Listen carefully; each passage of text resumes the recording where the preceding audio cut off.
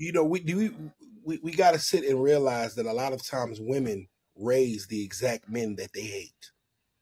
Women say they hate weak men, right? I hate a weak man.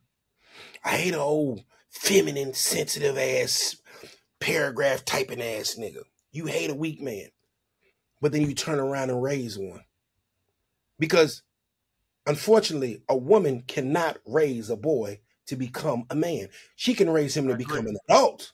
But you can't, ma'am, there is not a black woman here in the world that can raise a boy to become a black man. You are not going to be able to teach him what he's going to deal with as a black man. You're not going to be able to teach him what to look out for. You're not going to be able to teach him how to problem solve shit. You're not going to be able to teach him. Because you've never faced those challenges in life. So you can raise him to be an adult, but you can't raise him to be a strong black man. And so what do? Well, you get pregnant because the guy's good enough for you to get pregnant and fuck raw, but he's not good enough to marry. You have the nigga kid, and then you shun him, and you disassociate with him, and you make it extremely hard for this man to be in his child life. It's conditional. You can see your child if you bring this money in. You can see your child if you bring this PlayStation in. You can see your child if you buy food for all me and my other kids. Then you can see your child. And so in turn, you're actually raising the exact same man that you can't stand. You're raising a feminine, weak, sensitive ass dude. And then you turn around and say, ain't no good men out here. Nah, your first baby daddy was decent. He just might not have had enough money or whatever. And but if you would have stayed down and brought him more peace and pleasure rather than goddamn pain and anguish, he might have figured it out. Because guess what? He figured it out later on. He's 35 and he married now. You know what I'm saying? You hate the bitch because she staying in the big house or whatever. But, it is what it is. And so, I just think that we are stronger together as men and women.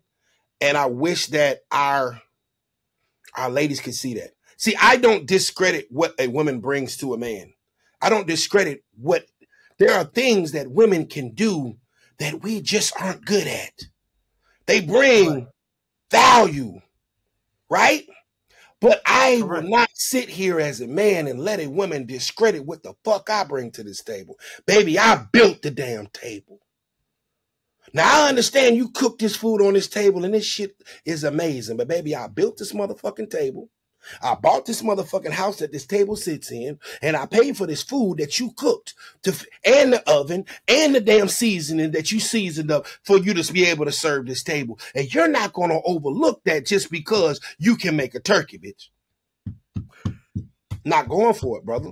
And so I just want, and that's what my platform has always been designed. I want us to work together.